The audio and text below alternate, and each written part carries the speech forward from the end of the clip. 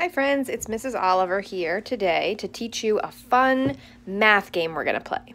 It's going to be a memory math game for ways to make 10.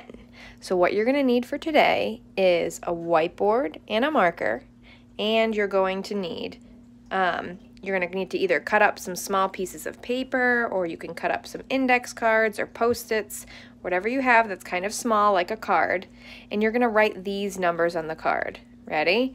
0, 1, 2, 3, 4, 5, another 5, 5, 6, 7, 8, 9, 10.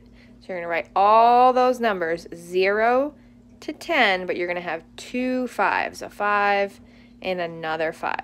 Okay, so pause the video now if you need to and go make those cards. Once you've made the cards, you're going to put them in a pile, you're going to shuffle them up, you're going to mix them all up because you don't want to keep them in the same order. So I'm going to mix up my cards, and then I'm going to lay them back out.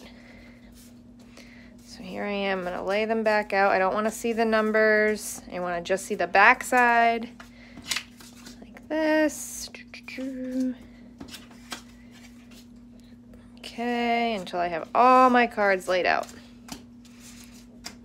All right, once my cards are laid out, I'm going to play my game. So what I need to do is, if you've ever played memory before, I'm going to turn over two cards, and I'm going to try to make a pair of 10. So let's see what I do first. I'm going to flip over this one. Ooh, I got a 1. So what number do I need to find to get to 10? I need to find the 9.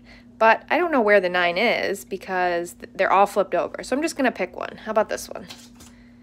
Ooh, so I got the 6. So does 1 plus 6 make 10? No, that makes 7.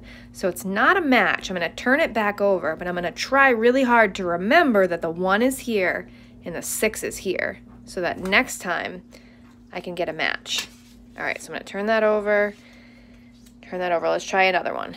How about this one?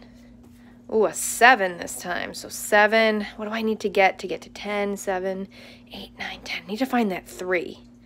How about over here? You think this is a 3? Nope, not a 3. It's a 5. So 7 plus 5 doesn't make 10. So I'm going to turn it back over, but I'm going to try to remember I have a 5 here and a 7 here. How about this one? Ooh, a 2.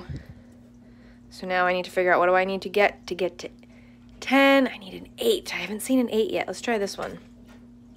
Nope. So I still have no matches, but I'm starting to learn where my cards are. 3 and a 2. Does anyone remember where that 7 is? Because I know that 7 and 3 make 10, and I just had a 3 here. I think it might have been here. Let's check. Was it here? There it was. There's my 7, and I remember I had a 3 over here.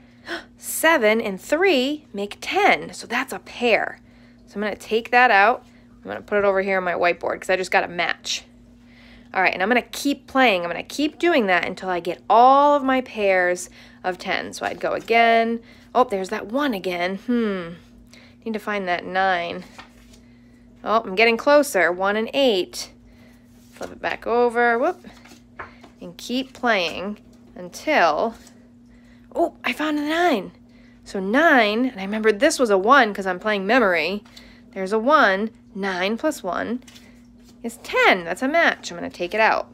And then after I get all my matches done, I'm going to take my whiteboard.